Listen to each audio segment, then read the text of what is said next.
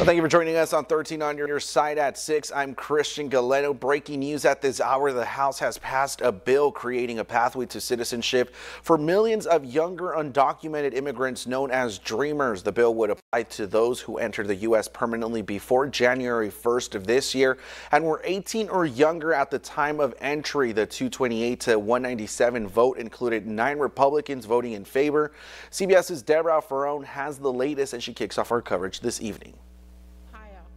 The Democrat-controlled House passed 2 immigration bills Thursday, saying now is the time to give legal status and a pathway to citizenship to about 2 million undocumented young immigrants known as Dreamers, as well as to hundreds of thousands of immigrant farm workers. Dreamers are doctors, nurses, lab technicians, contact tracers, and job creators.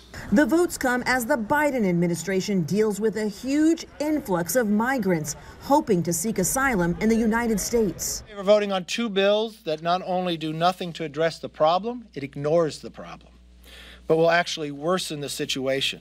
The future of the bills is uncertain in the Senate as they face opposition from Republicans who blame the Biden administration for the situation at the border.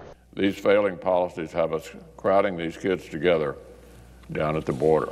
Homeland Security Secretary Alejandro Mayorkas maintains the border is secure and explained on CBS this morning the Biden administration's policy towards unaccompanied minors. Some of these children are as young as 7, 8-year-old girls. And so we do not expel them back into the desert, but we say do not come because it is dangerous. Abraham Barbary helps minister to migrants at the border. For some reason, they think that the borders are going to be open. The Biden administration has created temporary shelters, including one in Dallas, to process thousands of unaccompanied teens. Deborah Alfarone, CBS News, Capitol Hill.